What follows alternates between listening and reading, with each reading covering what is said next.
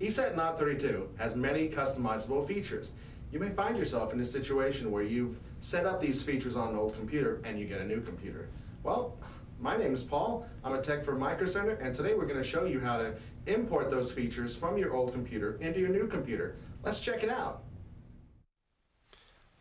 Alright, to start off, go ahead and open up ESET. Click on the Start button, go to All Programs, click on the ESET folder, and ESET NOD32 Antivirus. Go ahead and open that up. We want to go down to Setup, Import and Export Settings. We want to export. Click on the little browse.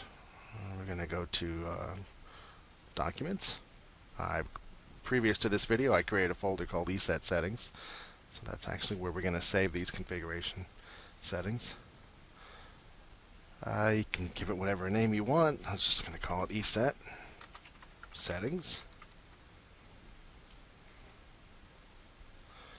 Click OK.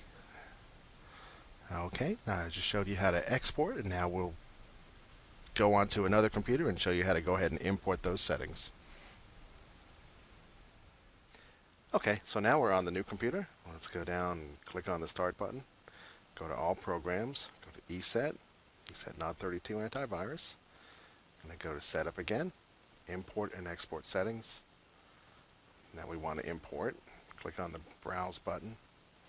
I'm going to go to the desktop because that's where we saved it on the new computer. Go ahead and double click on that folder. Now click on the file and hit OK. And then hit OK again. Alright, and ESET will import your settings from your other older copy of ESET. Alright, that's how you import and export user settings in ESET.